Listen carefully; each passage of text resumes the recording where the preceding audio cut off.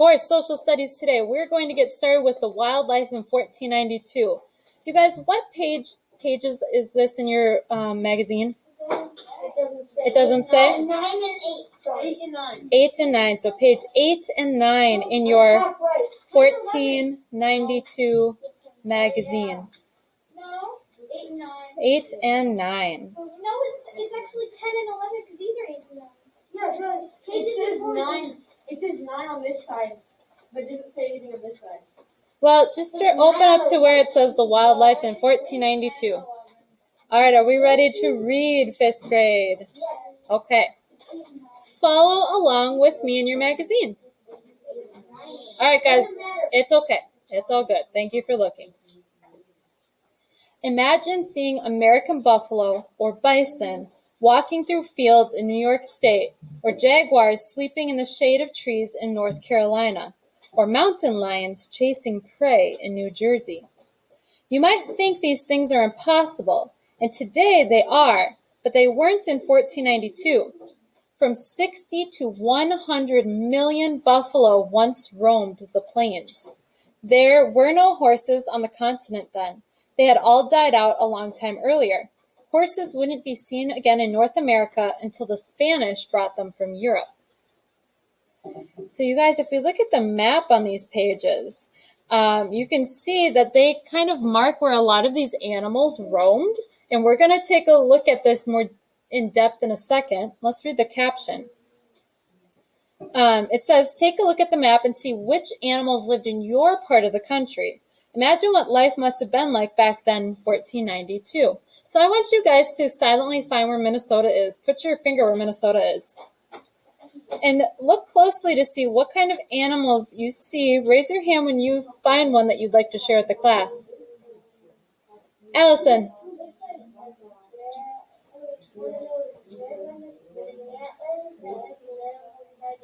Mm-hmm. Yeah, caribou. What else? Mackenzie. Are you talking about this right underneath the trees? No. One down. Here? Yeah. Yeah, this thing? This one? That. Those are gray wolves. Yep, those look like gray wolves. What else do we see? Richie? I see a grizzly bear. And where do you see the grizzly bear? Oh, right here? No, right here. Right there, yep. Yep, there. And then there's some up here too. Frankie. I see something like, I don't know what it is, but it kind of looks like a turtle. It's like right under. Here? Is that maybe? No, that's a porcupine. Oh, it is a porcupine? No, it's a porcupine. The beaver and the muskrat. Is it in the Minnesota area? Yeah, porcupine. It is. I see. Oh, never mind. I think it's a bird. Oh, it's a bird. Okay, what else do we see? Max? Oh, this? That looks, yeah, that kind of looks like a weasel. It's a muskrat. Oh, muskrat. That makes sense. That makes sense. One on the bottom is a beaver. Oh, you guys, if you look, are you looking around the edge, Drew, at what they are? So if you guys look around the edge of the picture, they actually tell you what each of those are. So see how there's like words along the edge of my screen here? Yeah. Yep. So I can see, yep, we got wolves. We have bison, caribou. If you guys look in like North Dakota, there's an eagle, a bald eagle. Now that we've looked around Minnesota, I want you to look at different parts of the country. What are some other animals we see? Go ahead and raise your hand when you see a different one that we haven't named yet. Jack L. But also, we have some of these animals that are in North Dakota, Wisconsin, and like the Iowa area. Yeah. They might show that they look like in those other states, but they're not just placed there like in freeze motion. They can travel over because there is buffalo in Minnesota. Yep. No, that's a great point that Jack L. just made. You guys, just because we see an animal at one point on that picture, does that mean they are only right there? No. So just like Jack L. was saying, you know, all the ones in like Minnesota, Wisconsin, Iowa, the Midwest region, they all probably traveled through the Midwest state. So some of the animals we see in like the Dakotas or Iowa or Wisconsin, they probably came into what is now Minnesota too. Yep, exactly. Michael, what do you see? I see a crocodile, alligator, turtle, stingrays down in Florida. Down in Florida. That makes sense. And do we see a lot of those there still today? Yep. Yep. Okay, what else? Zoe? Are you looking at this up here? Yep. Yep. No, yep. Bald eagle. Drew? A buck? Nice.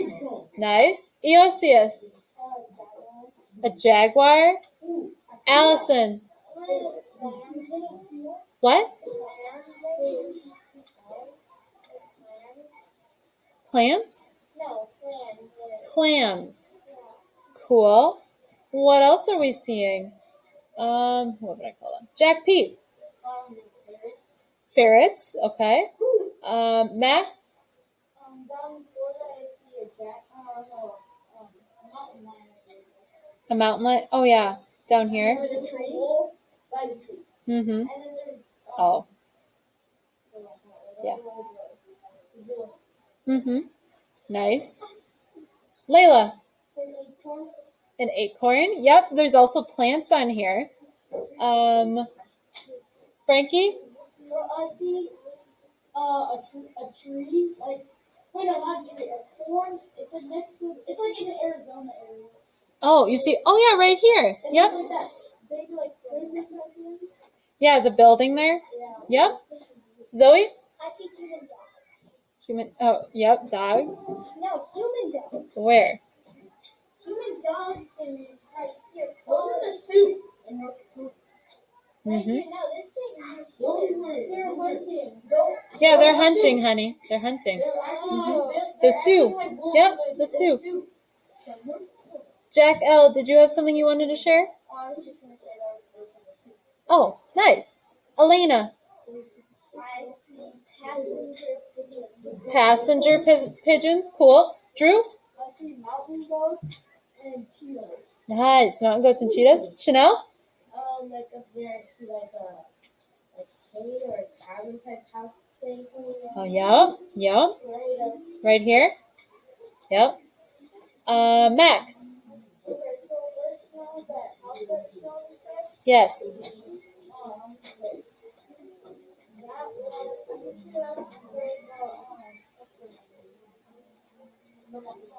Where the macaw live? I think you're right. Allison? Richie, can you shut that door for me?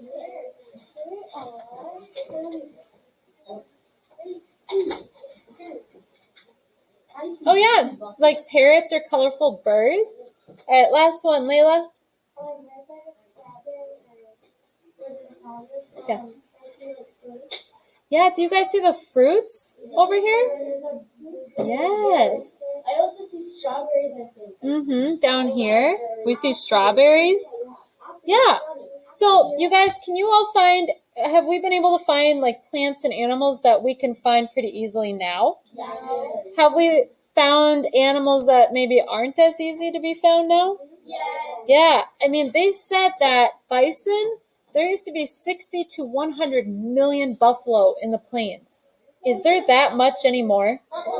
No. Yep, they were overhunted once settlers came over. Mm-hmm. So, ready to rock? Ready to roll. Playing for you. How do you think the type of animals and plants where these people lived affected how they lived? So think about that question.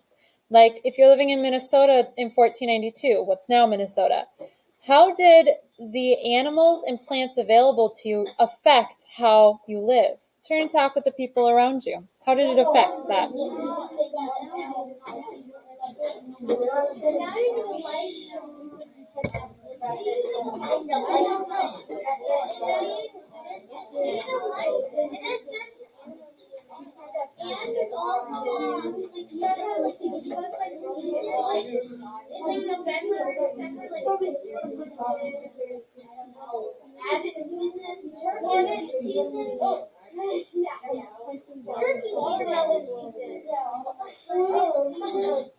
Watermelon sugar.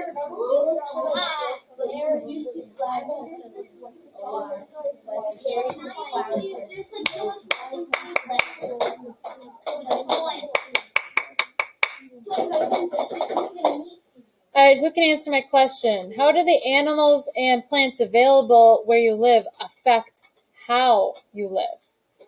Zoe? I thought you were talking about how it was different from like in the 1800s. No? Max. It depends on what animals and plants and where they live. Depends on how they live. Because if you look at forests, there are a lot of berries, some stuff, Okay. and depends on what animals you have. If you have limited supplies, if you have enough before it is, because you have lost, you don't have enough supplies and you will die. Yep, those are some good points. You know, it affected how you ate, what you survived off of, and also you couldn't really be traveling too far because during this time period, they didn't have cars or trains or planes.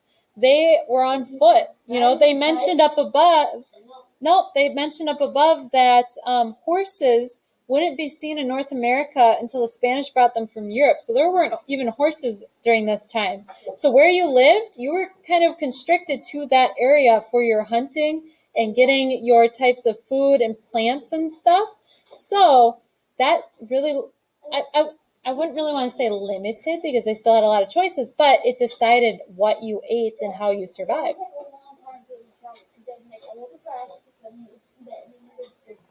Mm-hmm. If they have meat, the food will rot and the berries and all the crops will override when they rot and get anything. Yep. So it's very hard to travel. Yep, very hard to travel. You're exactly right. Allison. So there's no cheetahs and jaguars in North America anymore,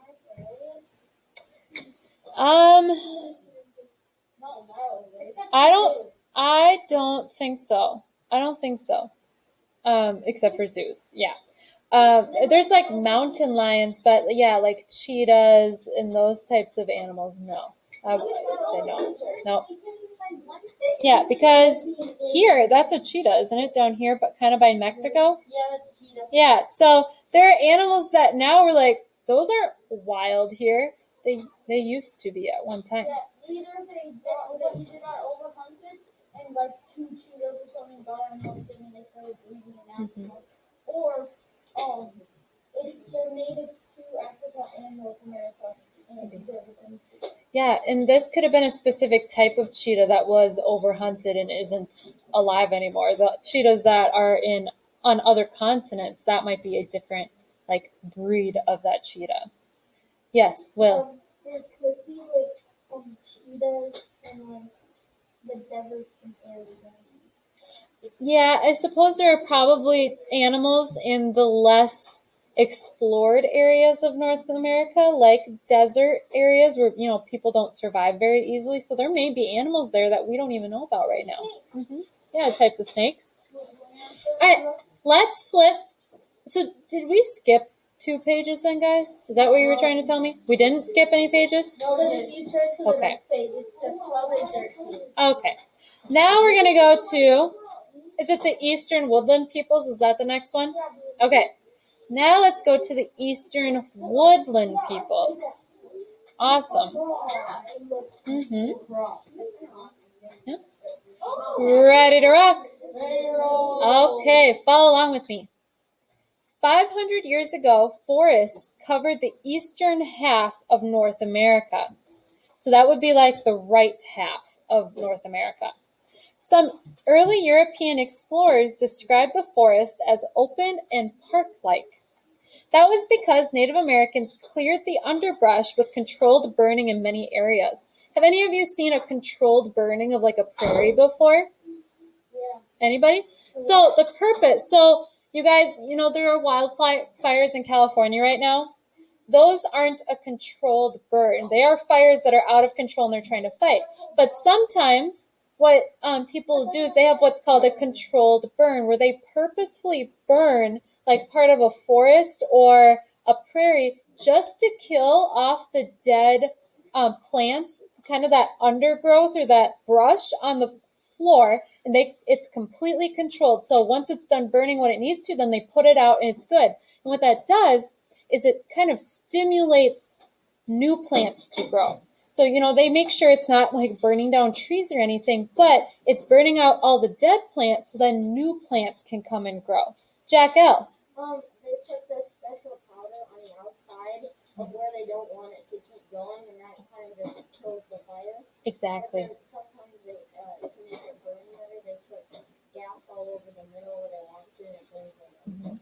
And they will sometimes, not during like this time period, but now when there are controlled burns, they'll have like water trucks along the edges too to put out any fire that gets across like where they want it to. Yes, Zoe.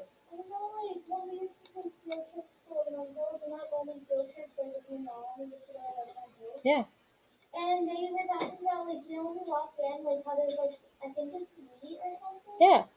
They said that they control for that stuff too. Exactly. So certain plants that they might want to, burn the dead stuff and then invigorate like new wheat to grow. Exactly. So that's what a controlled burn is. So Native Americans would clear the underbrush in these forests with controlled burning. They also cleared fields for farming and made paths through the forest. Those paths eventually became roads and then highways. So you guys, some of the roads that we drive on might have once been paths that Native Americans took and they cleared out. Isn't that amazing to think about? Yeah. In 1492, the Iroquois people lived in northern New York State. The Iroquois were not one people, but a group of 5 separate peoples. The Mohawk, I think it's Seneca, the Oneida, I think it's Onondaga, and the Cayuga. Each lived in a different area of the forest. The women did most of the farming. The men hunted and waged war. Men had to defend the villages against war parties from other groups, and they also tried to expand their own territories, so get more land. Boys were trained to be brave warriors when they grew up. Right now, no one in this Iroquois village is doing any work because everyone has stopped to watch an exciting ball game. It looks pretty rough. Let's see how the game is played. So if we look at that picture, what sport does this look like? Raise your hand. What sport does this look like? Jack Pete. Lacrosse, definitely. So, partly for fun and partly for serious training, Iroquois women and men played the game we now call lacrosse. Players fought for control of a small ball, throwing and catching it with a basket-topped stick. Games were used for battle training. They could have 1,000 players per team and last several days. In such cases, goalposts were often miles apart. Think about that. Having to play, miles apart. That's crazy. The players tried to hurt opposing players to knock them out of the game, and broken bones were common. Now, is that what lacrosse is like now? No, you're not trying to break people's bones. It could happen, but you're not trying to. With the Iroquois, they tried to because, like they said, it was partly for fun, but partly to train, young boys how to fight, too. All right. So, let's look at that mask. It says, this wooden false face mask belonged to an Iroquois healer. The Iroquois believed members of the false face society had special powers. When the members came to heal someone, they wore masks like this one. The masks gave them the power to frighten away the spirits that caused the illness. So the masks were supposed to look kind of weird and kind of creepy because they were trying to scare away the spirits, because they believed that when someone fell ill, a spirit was the cause of that illness. So they wanted to frighten away the spirit so that the person they're trying to heal would get better. Maybe sometimes. I don't know. I would assume it did sometimes. Yeah. In their culture. Yeah. Okay.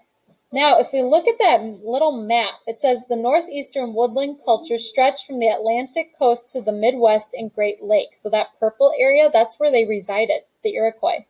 The Iroquois nation was centered in what is now upstate New York. Oh. Do you guys have a picture of a longhouse on yours? Yeah. Okay. So, It's a different one? Okay, we're going to do this one and then we're going to look inside. So, a longhouse. It says, it's easy to see why the Iroquois called their homes longhouses. The buildings were 80 to 100 feet long or longer. A longhouse was shared by 10 or 12 related families.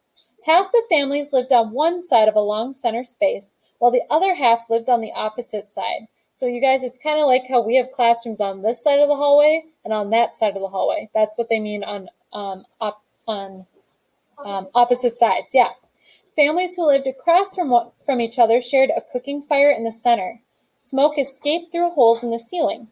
Iroquois families formed clans, and there were several sets of clans within each nation. The people took part in their government by joining councils, which held meetings for making decisions. They believed in decision-making by consensus, or agreement by everyone in the council. Does that sound similar to how our government runs? Mm-hmm.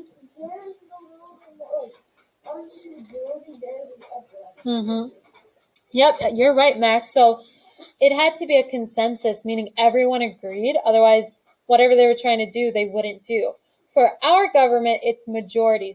So it'd be like we vote, for our vote in a president, and whichever person gets the most votes, they become president. In the Iroquois, in their society, every single person would have to vote for something, otherwise they would not pass it through. So that would be like every single American in our country agreeing on one person to run the country, and then that person could run our country. So that's the difference. They're similar, but different. Yes, Max?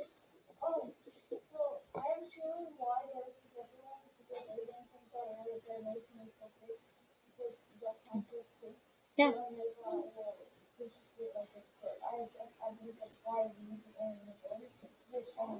Mm-hmm. Exactly. That's a good point, Max. Their society was not nearly as big as our American government is. It would be really hard, don't you think, for every single person in our entire country to agree on one person? Yeah. So that's why, like Max said, that's probably why ours is a majority vote instead of a consensus where everyone has to agree together, because we have so many more people. Jack L. Oh, what they called lacrosse back then? I know, that's an interesting question. I wonder. I'm not sure what they called lacrosse back then. All right, let's look inside. Oh. Do you guys have a picture of it inside? No. Oh, okay, well then, let's set, down here. Okay, explore inside the Iroquois longhouse. So do you guys have this on yours? Okay, so do you see how long that is? And I can zoom in. Yep, so you have someone in here and you can see it's kind of like 2 levels, right? And then we've got a fire. Yep, it says, yeah, so pretty cool, I have to say. And you can look around. They would hang, you can't really see this, but this is like an animal skin, probably from hunting. They would use, they have baskets and blankets. Oh yeah, I can look behind me. That's cool. Yep, sure does.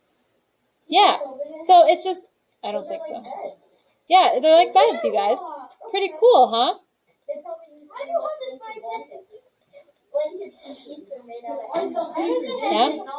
Yeah, and like Jack L said, the blankets and sheets are made out of like animal hides and hair. So they, like we talked about, they use every part of the animal. It's very responsible hunting. We're not going into the fire, but yeah, I can zoom in. That's what I can do. But you can see they're cooking something. Yeah. Yep. All right. So, a wooden cradle board, follow along with me, like this one, made it easier for a mother to carry her baby while she did chores or traveled through the forest. Because when women would have babies, they would still have to be able to help with chores, because as a community, they all work together. The baby's wrapped in soft animal skins to keep it warm. Then it was tied to the board, of course, with like soft restraints. But the reason why they did that is because they didn't want the baby to accidentally like roll over and off of it. So it's kind of like if you've ever seen people who have like like the baby harness where the baby's kind of like to their chest. And it's kind of like that idea. The cradle board was padded with moss to make a soft cushion for the baby. Okay, and then do you guys have a picture of beans on yours? Okay, so the Iroquois called corn, beans, and squash the three sisters. They were always planted together because each plant helped the other. Bean vines wrapped around the corn plants as they climbed upward. Squash vines spread everywhere, crowding out the weeds. They also shaded the ground, which kept the soil from drying out. Iroquois were fond of corn cakes and corn pudding. They used corn husks to make moccasins, masks, and other items. And are those things that we use today too? Yeah. You might have a pair of moccasins at home that you wear around your house. Yeah. They're like kind of like slippers in a way. You slide them on your feet, but they're made a specific way. Okay. So then we've got to picture this lovely buck here. It says, like other Native American peoples, the Iroquois showed great respect for the plants and animals that provided them with food, medicines, and raw materials for tools, clothing, and other things. The Iroquois hunted, fished, and gathered wild mushrooms, nuts, berries, and other fruits. When the Iroquois killed an animal, they used all of its parts. The fur or skin made clothing. Antlers and bones were fashioned into tools. After an Iroquois hunter killed a deer, he would say a prayer of thanksgiving to the animal. In the prayer, the hunter would thank the deer for giving up its life to help the hunter's people survive. Yeah, so would you consider this a respectful way of hunting? Yeah. Mm-hmm. Very respectful. Exactly. And you guys, you might hunt, or you might know people in your family who hunt, and a lot of good hunters, when they kill, like deer hunting, for example, since it's about that time, when they hunt deer and they kill a deer, they might say a prayer, but they might also, people like being outside and hunting, but when they kill the animal, there usually is a little twinge of sadness because you did just take an animal's life.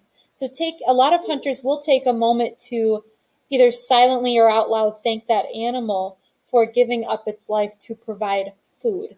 So if you know anyone who hunts, you could ask them, how do you thank the animal, for its life? Mr. Cracklebird. He's a big hunter. He's a big hunter. I've been in his house and his entire garage is filled with heads of deer and Yep, deer mounts. So you could probably ask him, how do you say thank you to those animals? Yeah, I think a lot of hunters do think of deer mounts as respect for that animal. Allison. Yep, so it's kind of like how they talked with another one of the communities we spoke about, how they could use certain organs as like pouches and that kind of stuff. I know it's weird to think about, but yes, they would use every part of the animal, including the organs. Mm-hmm. Well, the heart they may have kind of ground up with the meat and kind of made that all together as food. Yeah, you can eat deer heart. Mm-hmm. No, probably not. Mainly like tools. Elena.